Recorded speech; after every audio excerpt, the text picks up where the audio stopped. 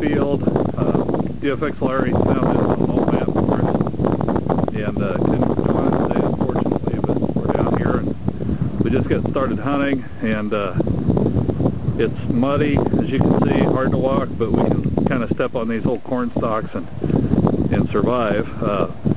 So far, we've hunted about half an hour maybe looking for the hot spot and found some old bricks and broken glass. I found a old lead bullet and a piece of junk. Austin found a piece of junk.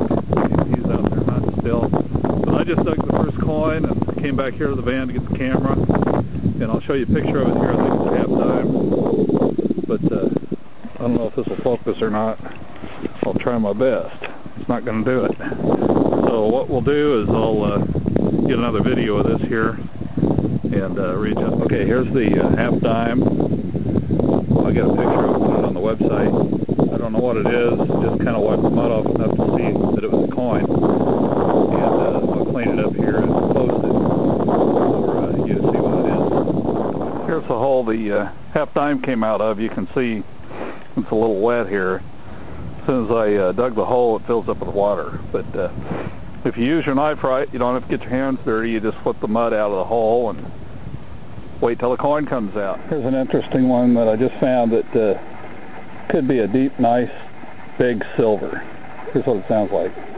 It's right there. I don't know if you can see it, but marked it with my foot.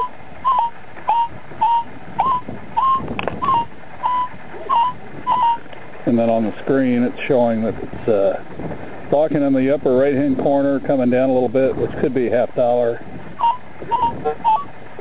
It's deep. Probably about 8 or 9 inches.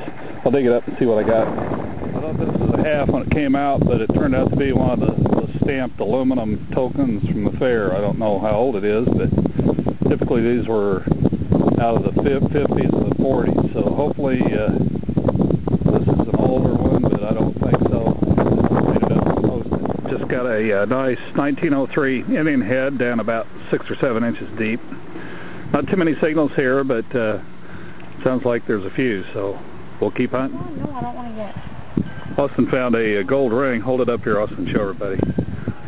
It's he brought it over running and said he found gold. Well, of course I thought he found a gold coin. He dropped it in my hand and I couldn't believe it. Nice big man's gold ring.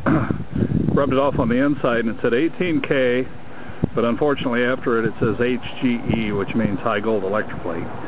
And it's not quite as valuable as it would have been, but it's still a great find. And congratulations, Austin.